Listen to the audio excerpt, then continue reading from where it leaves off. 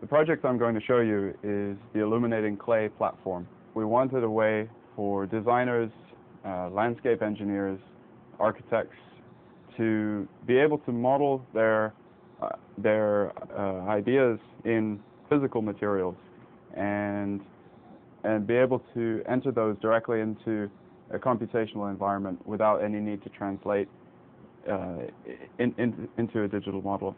So the interface we have here consists of an ordinary table with an ordinary clay material, which represents the model of a landscape.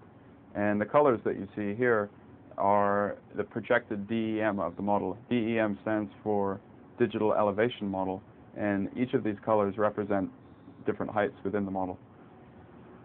If I move the cursor over the center of the model here, we have two red lines that indicate section cuts, and these sections are revealed at this point, here and here. The numbers that you see are indicating the heights at those particular points. So using the DEM, we can analyze the model in a number of other ways, including, for example, if we want to look at the LDD drain, which is the direction and velocity that water would flow through the model, we can simply select that analysis function.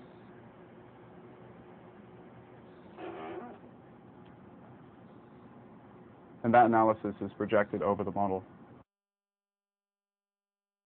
Here we have a ridge on the top of a mountain, and these lines indicate the direction of flow and the velocity of flow, depending on the color.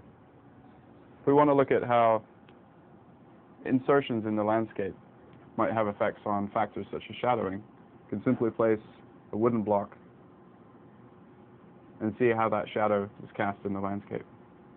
It's possible to combine more than one analysis function.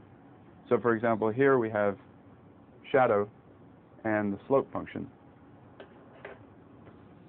And as I change the slope of the model,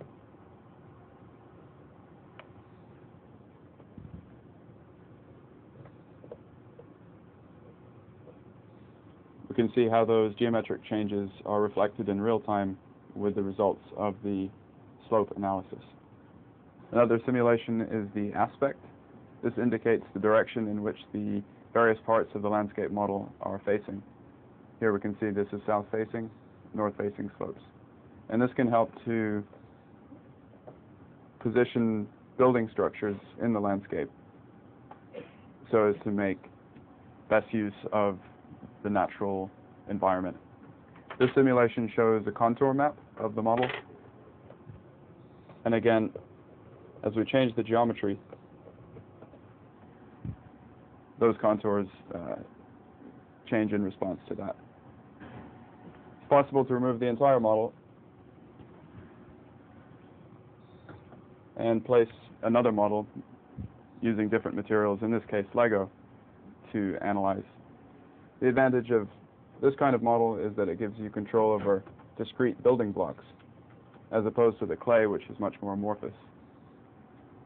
And again, since we're only taking geometry as the basic input to the computational simulation, any material or building platform can be used.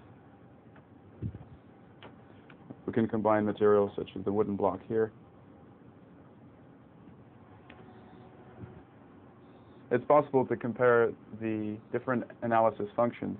Here we have the DEM, digital elevation model. Here we have the contour map, and here we have LDD drain. If we want to jump from the digital elevation model to LDD drain, we simply click on here,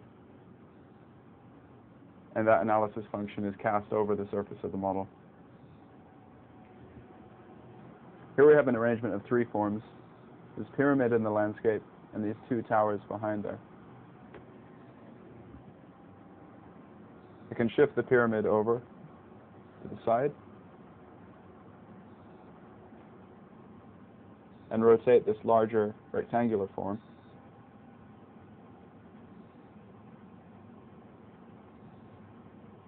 And maybe position a more slender form a little bit closer. And interestingly, we can begin to express form directly with the hand. If, for example, we're interested in a mass that occurred about this point, we can directly see the implications of that in terms of the shadow.